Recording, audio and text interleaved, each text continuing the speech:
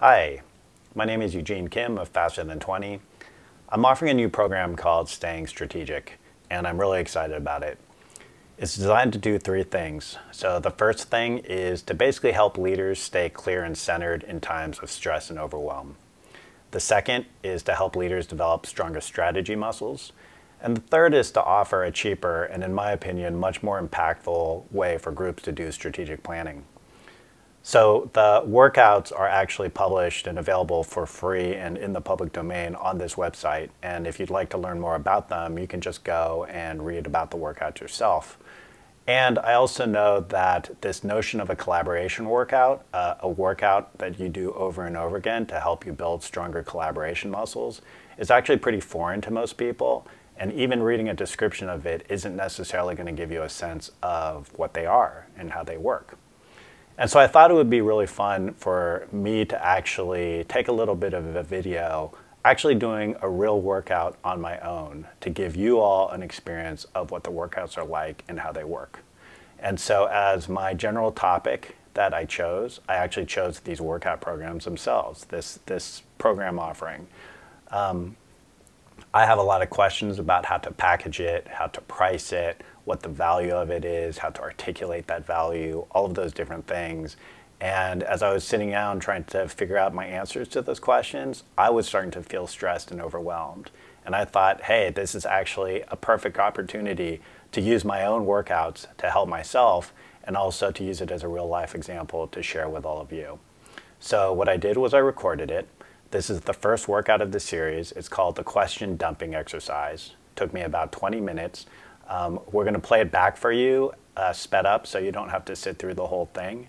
And I'm going to provide a little audio commentary over it, so you'll get a sense of what was happening in my head as I was doing the workout, and also a little bit around why the workout is having you do these exercises in the first place. So that's about it. I hope you enjoy, and please feel free to share any feedback or questions you might have. Thank you. The question dumping exercise, which is the first workout in the Staying Strategic program, is basically an exercise of just getting everything out of your head and into paper. The key here is that you're getting it down in the form of a question. And so what's happening is, yeah, you're getting stuff out of your head and onto the page, but in the process, you're also building your ability and your muscles around asking questions, which has a lot of benefits both to strategy and many other things. And so here I have a blank Google Doc. You can use anything. You could use a Word document, you could use a text editor, you could even use pen and paper or Post-it notes and a wall. And I'm basically going to start my timer, and I'm going to give myself 5 minutes, and I'm going to start dumping questions. When I give this instruction to other people, one of the things I note is, so first of all, use up the whole 5 minutes. So even if you run out of questions, just keep asking questions. If you have to make up questions, go ahead and do that. Quantity over quality. So don't worry about writing good questions. Don't censor yourself. Don't worry about like organizing them or asking high priority questions. Just try and dump as many questions as possible. So here I go. Here I am starting to dump questions. Not much to say here. I'm just, you can start to see the things that are on my mind.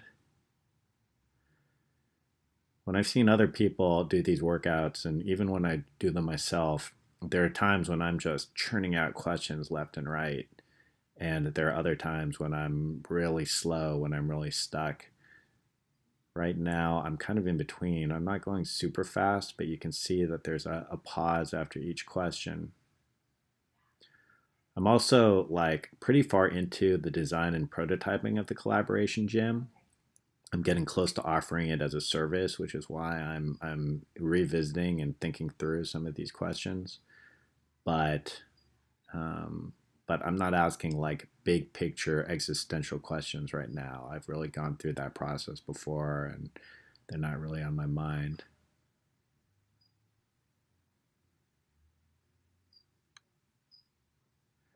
You can see there's a slight acceleration of the questions. I kind of have a thread that I've latched onto around just how much time this should take up.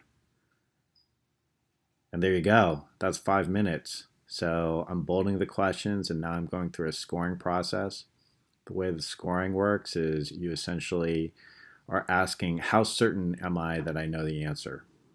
So if you feel really certain, then you give yourself a 3. If you feel somewhat certain, you give yourself a 2. If you have no idea, you give yourself a 1. So I'm giving myself a lot of 2s here. And that, again, indicates that I'm kind of in the middle of this process. So I don't have a lot of 1s, a lot of big picture questions. Now I'm reorganizing the questions so that the 2s go first and then the 3s. You can see there are no 1s here. So I've started the timer again. I've given myself 10 minutes. And basically now is my opportunity to answer the questions. You can see I actually started answering questions from the bottom. That's because I personally, when I'm doing this exercise, I generally like to start with the questions where I feel like I know the answers up front and just get those out of the way. And then I might tackle the 2s, and then I might tackle the 1s. If I'm doing this process multiple times, maybe I change it up, but this is pretty much the pattern that I use the first time I do a question dumping for any kind of project. So you can see me answering the question. That was pretty straightforward. I'm pausing quite a bit for a question that's a 3, which is kind of interesting. And you can see I'm already sort of changing up the answer a little bit. I'm probably just getting organized in my head, and you can see I'm changing the answers again. So I said it's a 3, but as I write it down, I actually, looking back at this, the process of answering the question sometimes helps you get that certainty. And so maybe it was more of a 2 initially, but as I start writing down, I start to see the clarity. You can see I actually rescored the question. I changed it from a 3 to a 2 because I realized actually I wasn't as certain about that answer as I thought. And so it's just good to note that. This is a little bit of a programmatic question about this whole staying strategic program. So I just crank that out. Feel pretty confident about the answer to this question. And so I'm cranking it out.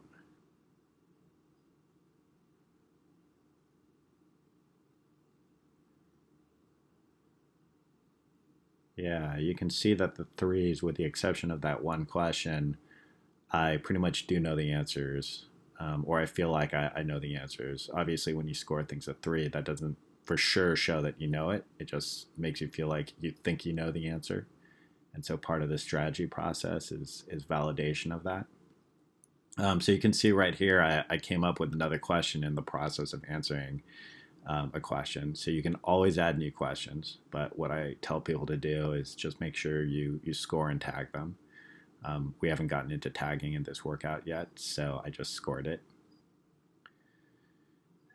And I continue fleshing out my answer. So this whole thing about questions coming up as you start answering questions, like that's a super common thing. And a huge part of the discipline is to just capture as many questions as possible. And it's an iterative process. So you start by dumping things in your head.